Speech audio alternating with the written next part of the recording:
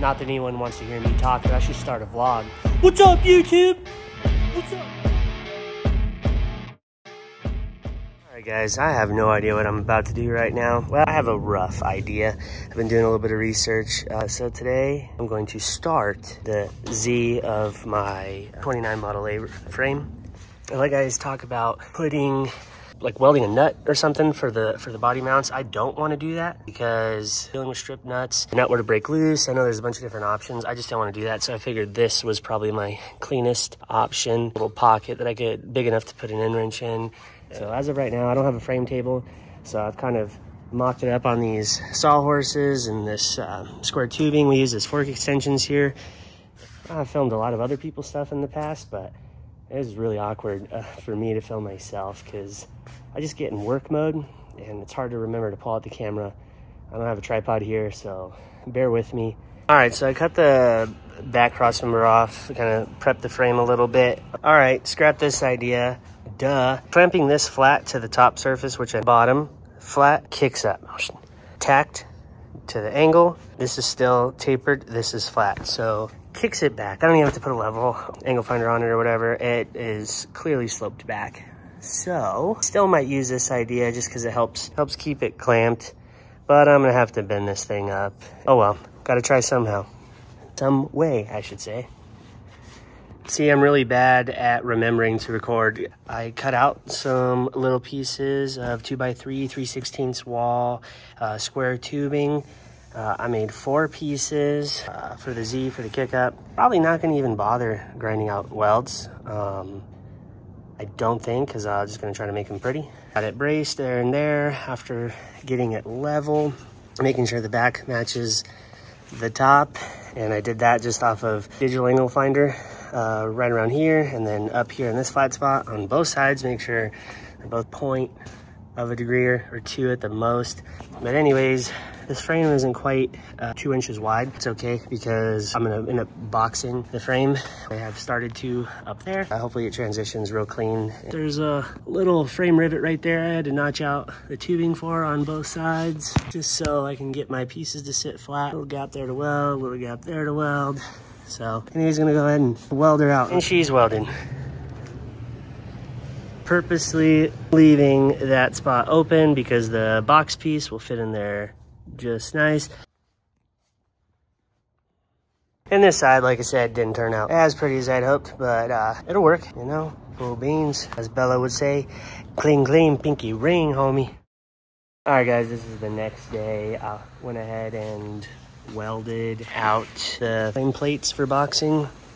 Top and bottom, where this 2x4 is. I couldn't get there, but did it all overhead and flat, kind of bounced around. Split the heat, wrench pockets.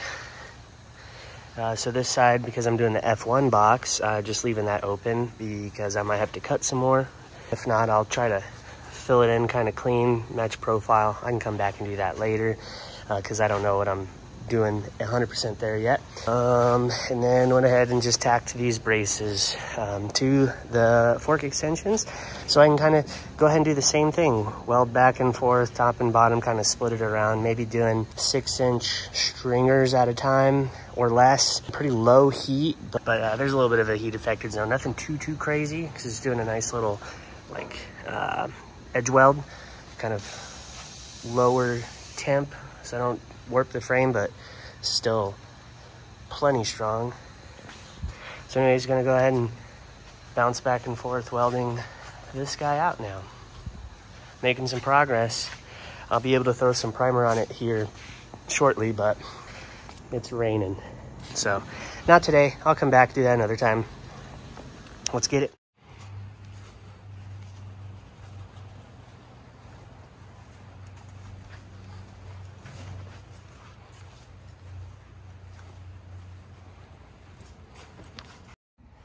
Not that anyone wants to hear me talk, but I should start a vlog. What's up, YouTube? What's up, Snapchat? Just getting litty over here. I'm just kidding. Anyways, for the most part, I think we're done. It's a lot of freaking grinding. My hands are still kind of vibrating. Z's done. There's definitely some janky shit that's been done to this frame. I've already fixed a lot of it. I don't know. Probably gonna do something about that. Maybe not. There's some other janky I didn't do. I don't feel like fixing. Lots of holes fixed, lots of cracks. I don't know.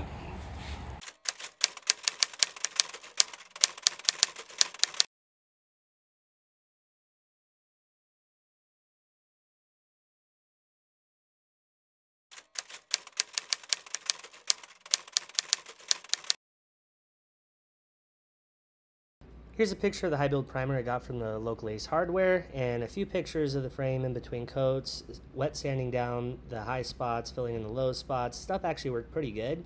Here's a picture of the 750 16 tires, and then the 550 16 tires for the front.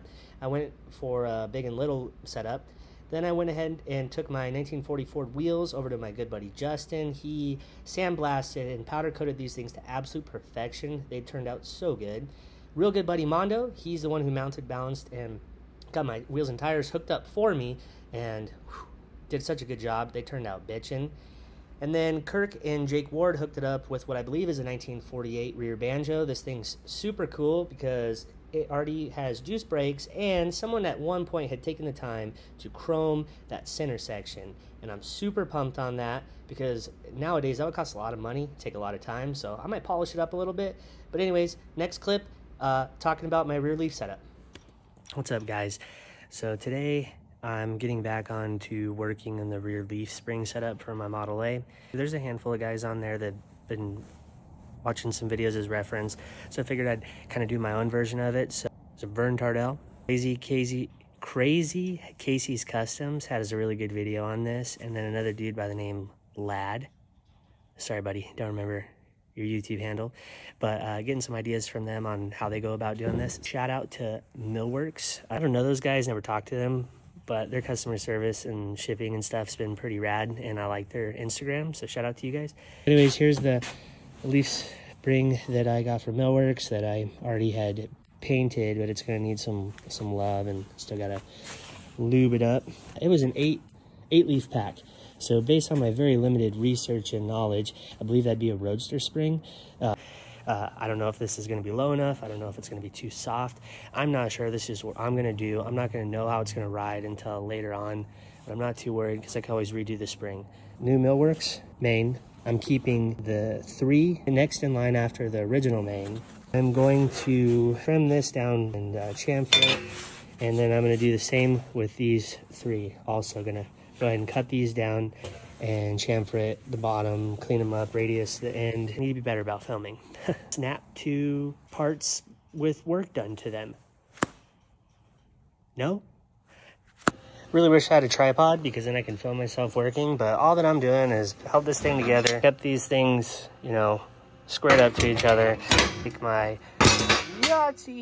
welder's pencil and just trace the profile on there so equal off of the center. Then I'll go ahead and do the same thing with this guy as I did this guy, and I'll do it to this one, and then I'll end up matching the same radius and light chamfer and little Scotch-Brite job on there to those 3. Nice. Spring spacer set that goes up on there to the bottom to compensate for the U-bolt and, you know, clip height to hold it in the frame rail. Real nice and easy. Oopsie. There it is. Needs to be clamped down a little bit more. Suck it up with the bolt, and then the bolts will go through when it's in the frame. I'm gonna count again for the 19th time. 1, 2, 3, 4, 5, 6, 7, 8.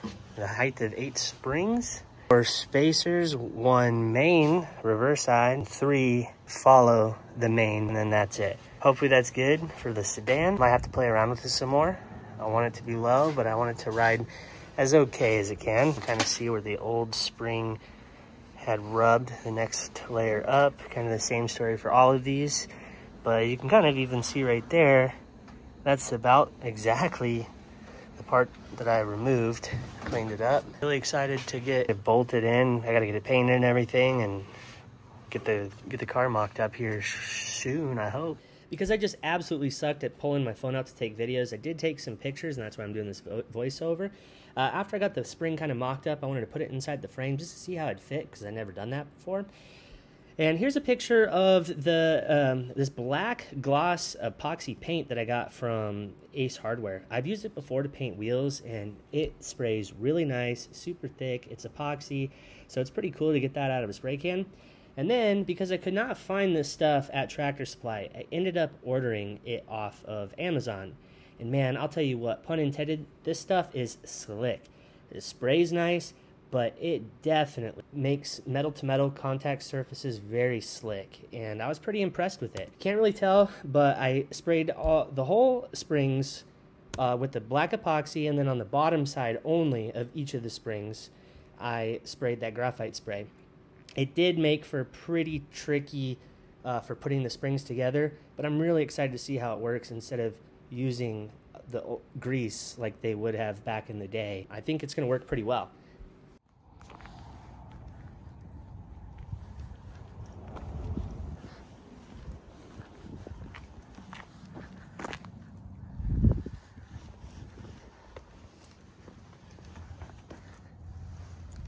Turned out all right. Not perfect, but good enough. Which is nicer than I was originally planning on. So it was a little tricky to spread this spring and put it on my rear axle since it's a little bit wider, but I was able to accomplish that by once again using Millworks for their backing plate bolt-on over the axle leaf spring mounts. They're laser cut, bent, pretty cool. Worked out really well. And then I just took some pictures of mocking the frame up, putting the axles underneath it. And then, because I've been doing all this stuff by myself, using a cherry picker to put the body on and off, it worked pretty well. But this is when I got to finally see what the car looked like. And man, I'll tell you what, I was pumped at this moment. Wasn't quite as low as I thought it was going to be. I still got to do a reverse side main for the front and do a little bit of suspension tweaking. But when I get my Banger engine in there, it's going to drop the front end down just a little bit. This is pretty much going to wrap up the video for now. All of this was shot about 6-7 months ago, and I've been sitting on it. Coming up in the next video, I end up re-chopping the roof. It already had, I believe, a 4-inch chop, but I wanted a little bit more of an aggressive look, so I end up cutting the whole roof off and taking another 2 inches out, lowering it back down.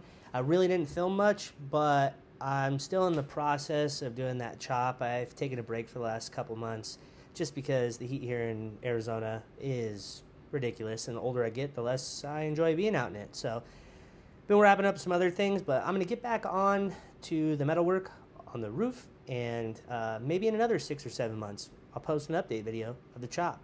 But really hoping in this next year, bang out some work on the car. I'm really pumped. Thanks for wasting your time watching this video. Leave a like, thumbs up, comment, whatever. Never done this before in front of the camera. Super nerve-wracking. I can't think straight when I'm talking to a microphone or to a camera. But yeah, see you guys on the next one. The number you have dialed has been changed. The new number is